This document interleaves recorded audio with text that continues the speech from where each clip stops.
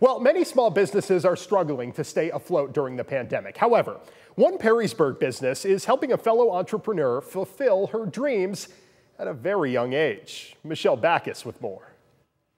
It's a goal many people hope to accomplish, owning your own business. One Perrysburg girl did exactly that. However, she did it at 11 years old. It's crazy. Like, not many kids my age get to do this kind of stuff. It's just mind-blowing to me.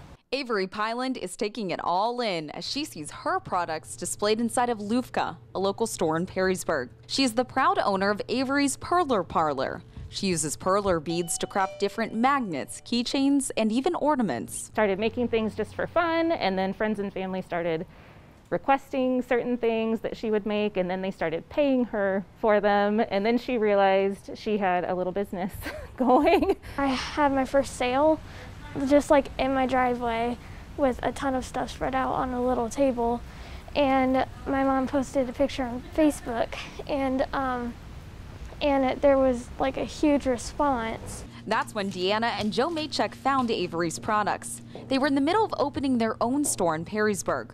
Once they saw how popular and creative Avery's Perler crafts were, they knew they wanted them inside of their store. I loved them. We saw the pictures and I thought they were just absolutely amazing. I mean, she's doing all of this without a template. And Avery was beyond excited. I was like jumping up and down, like just crazy. The couple was hoping to help a fellow business owner grow, especially during a time when small businesses have been struggling because of the pandemic. I do think it's going to help out by showing that in the community we're all together in this and working together. The demand for Avery's products is high. People are requesting things like Harry Potter and Mario Kart.